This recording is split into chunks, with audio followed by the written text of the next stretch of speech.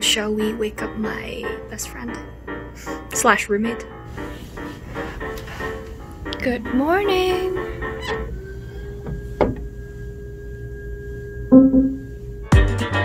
My phone second fries. Hi, I'm Tiffany Poon, and I'm a 23-year-old professional pianist. Whoa. I've been playing piano for 18 years. I've performed internationally, and I also vlogged the behind the scenes on my YouTube channel.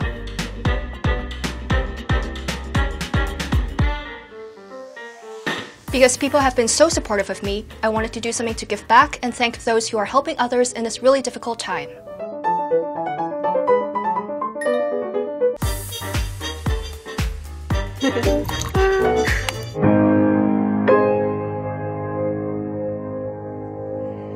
Every day, I have to balance being a professional pianist and managing my YouTube and social media. Here's what my day usually looks like. I wake up around 7:30 in the morning. On YouTube, I post at least once a week. This is where I do all of my YouTube editing. I started vlogging because I felt like classical music, it's kind of hard to connect with, especially for younger generations. I mean, I don't know how many teenagers really listen to classical music. I wanted to find a way where you could bring back some more human, relatable things to classical music. Gonna play soon. Get hyped. Since I live in New York, I don't want to annoy my neighbors, so I make sure that I don't start practice till a little bit later in the morning, around 10:30 or 11.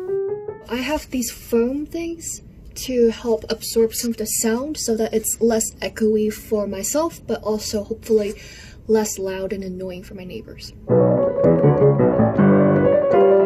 In general, I'll practice what I'm about to perform really soon, and then I'll practice until I get hungry from lunchtime. Sometimes I'll go on IG story and post something, or I'll share what I'm practicing with my fans. Around 7 p.m, I'll start cooking dinner. Duck. Cooking is very much therapeutic to me. It tastes so good. Sometimes maybe more so than playing the piano. Sorry. At the end of the day, I close up the piano. Good night, piano. I try to not go to bed past midnight, maybe around 10:30.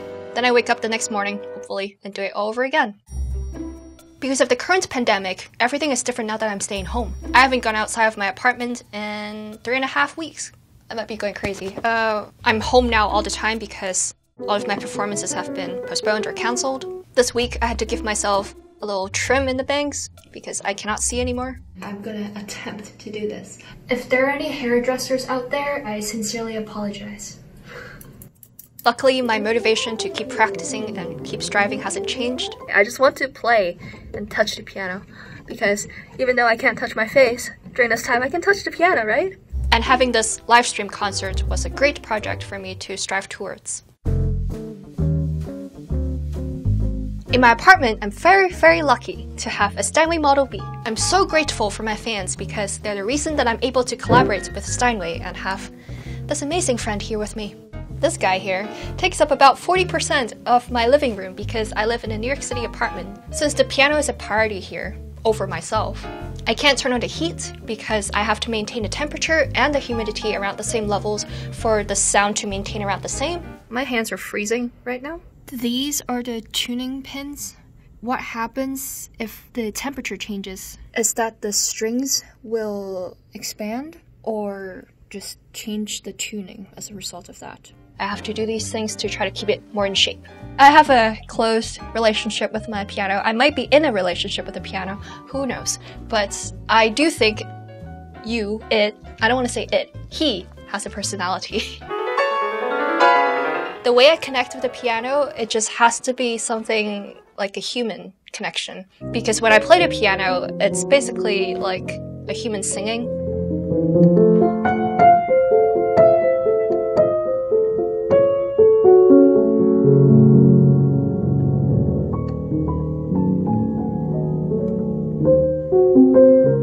I can't think of a machine, robotic thing to be singing, so it has to be a human with a personality to me.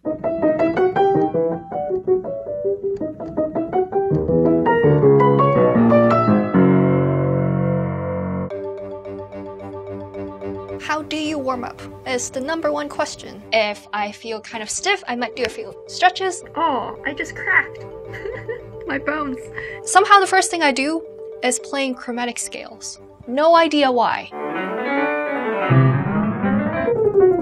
Although, I thought about it, and I think it's because if I play a chromatic scale, you play all the keys of a piano. I would like to know how each key sound. So I do this, but it only warms up 3 of my fingers, which is kind of stupid, right, as a warm-up. So you kind of need more than that. I still kind of do it subconsciously. I don't know why. Maybe Freud knows why. I think warming up should be about warming up my brain as well, not only just my fingers. So if I warm up with music instead of doing scales, I'm able to also warm up my brain and also maybe my heart in some sense, so that I can really be all in one with the music. This week, I was rehearsing for the live stream concert. What was unique and really different about this concert was that I had no idea which pieces I was going to play because I wanted my fans to be involved. So I gave them a few choices to vote for on the morning of the concert. Out of the 8 potential pieces, I actually had one that I hadn't really memorized yet. Last time I played this was 13 months ago. I just need to make sure that they are in my brain fully 100%. How quickly I'm able to memorize a piece depends on how much I love the piece. If I hate it, it'll probably take me ages. But if I really love it, then I'm already connected to it somehow emotionally, and that connection really helps me memorize it even quicker. This particular piece, it translates into dedication. It's based on a German poem actually, but it's about love and about dedicating, I guess kind of like dedicating this music to someone, and for me it's dedicating to everyone who has been here supporting me, but also to all the doctors and all the people suffering from COVID-19. I started getting really emotional about this project, this piece. So I'm getting slightly overwhelmed, but also probably because I'm low on blood sugar and food. I still don't know where I'm gonna get online groceries. I might just end up having to go out into the streets to get groceries because everywhere it's sold out. But I still have enough food, I think, through Saturday at least. The biggest hurdle I had all week was actually not the piano part, but dealing with tech. Yeah, I'm getting really scared because it's only me and I know a lot of people are watching. I failed the first live stream test. It should work, but I'm getting slightly dizzy from all of this tech stuff. This is why I am not a tech person. Come on, please work. Throughout the week, I tried so many hours to make sure that everything will run smoothly for the live stream. I made the thumbnail. Guess what? Because there's so many buttons, I forgot to click this button, this magic button. Go live. Yes! I felt like something was working, and then something smaller wasn't working, so then I had to fix it, so I had to do so many tweaks. I'm going to play a little bit, test the levels, bring it back up so that people can hear me well tomorrow. It was too soft yesterday. My computer is starting to freeze, which is not good. We are about 24 hours before the live stream. Yikes. In an ideal situation, I would have asked a friend to come over and help me out with tech. But in quarantine, could not have done that. The night before the live stream, I had a nightmare where things did not go well. I don't know, I had tech issues during the live stream, and I was really stressed out. And then it came true. Today's the day. Saturday, I woke up and I was feeling slightly anxious. If tech didn't work, it didn't matter if I played perfectly. I actually had a very light breakfast because I was running out of food. I am checking a poll to see which one wins with the pieces. I almost cried. Not like out of sadness, but out of surprise.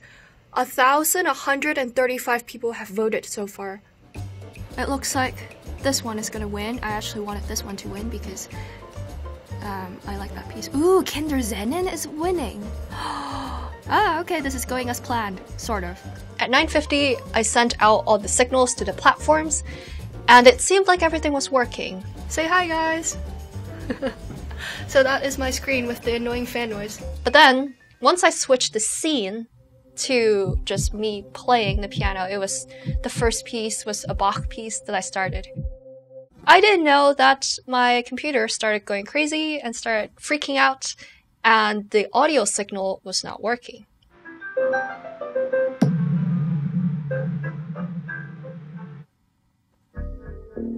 At the end of playing about 12 minutes, I turned to the computer and my phone was blowing up with notifications from my friends, from my manager, and everyone was freaking out. The audio's not working! The audio's not working! So my nightmare came true. I almost cried, but because I was on camera, I did not want to freak out and break down because I have to keep going. So I kept trying to restart the stream, try to test it. I was on the phone with my manager. And it seemed like the audio was working again and the video was working. I think for the first half hour after I fixed the live stream, the thought of what if the tech isn't working was still in the back of my mind. But I think eventually I just gave up thinking about that because I was pretty sure the audio at least would be working. So once I started playing my favorite pieces by my favorite composer, Schumann, I really just let myself go and just focus on playing.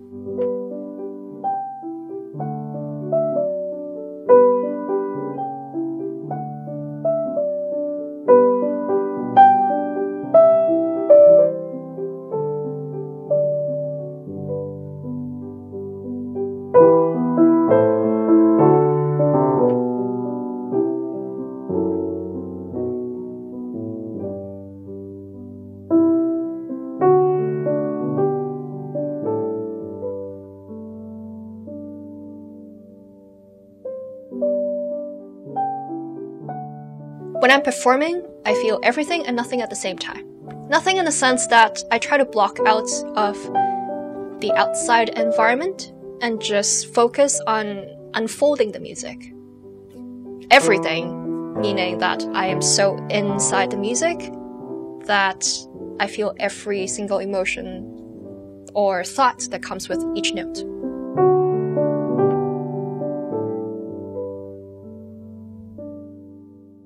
When I played the last chord of the live stream concert, I had a really weird feeling.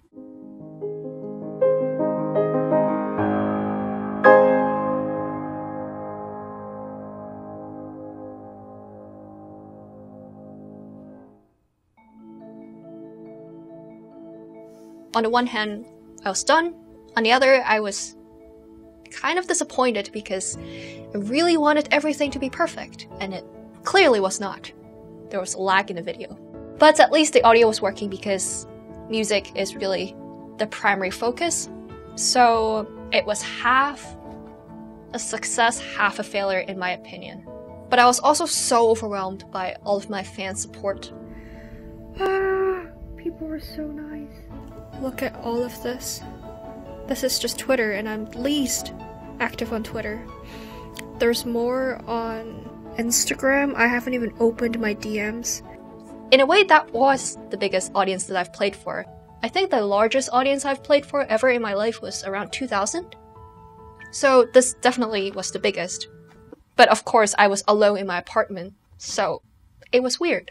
It's been about 2 hours since I ended my live stream. I felt really overwhelmed suddenly by everyone's support. But then I also got really sad thinking how privileged I am because I know there are people dying. Oh man, tears are like bubbling up again. I wanted it to be a way to give back to my audience and to the doctors.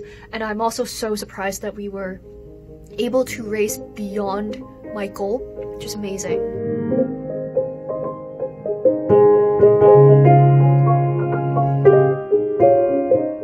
I don't think there is a hardest thing about being a professional pianist because I just enjoy playing the piano so much and I enjoy sharing it with others.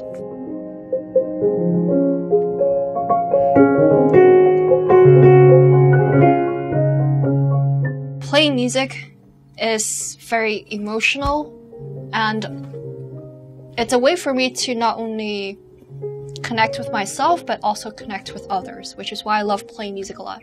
Even if it's a challenge or a difficult thing, I still think it's worth it. So there's always an upside.